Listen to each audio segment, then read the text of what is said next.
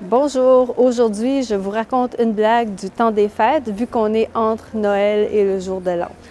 Donc c'est un homme, un papa, qui habite en Gaspésie et la veille de Noël, donc le jour avant Noël, il téléphone à son fils qui habite à Montréal.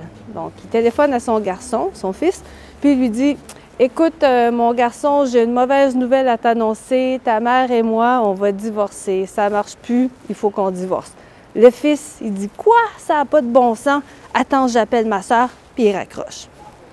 Donc là, le fils qui habite à Montréal, il téléphone à sa sœur qui habite à Québec et il lui dit ça. « Écoute, papa m'a dit qu'ils vont divorcer, ça n'a pas de bon sens. » La fille fait « Quoi? Non, ça n'a pas de bon sens. Attends, je l'appelle. » OK, donc elle raccroche. Puis là, la fille qui habite à Québec appelle son père qui habite en Gaspésie. Puis elle lui dit « Écoute, mon frère vient de me dire ça, que vous parlez de divorcer. Ça n'a vraiment pas de bon sens. Vous ne pouvez pas faire ça. Moi puis mon frère, on s'en vient, on va être là, puis on va en parler en personne. » Elle raccroche. Donc là, la maman, elle demande au papa « Puis comment ça s'est passé? » Donc le père lui dit « Ça va bien, il n'y a aucun problème. Les deux vont être là pour Noël. Puis cette année, on n'a même pas besoin de payer leur gaz, leur essence. » C'est tout.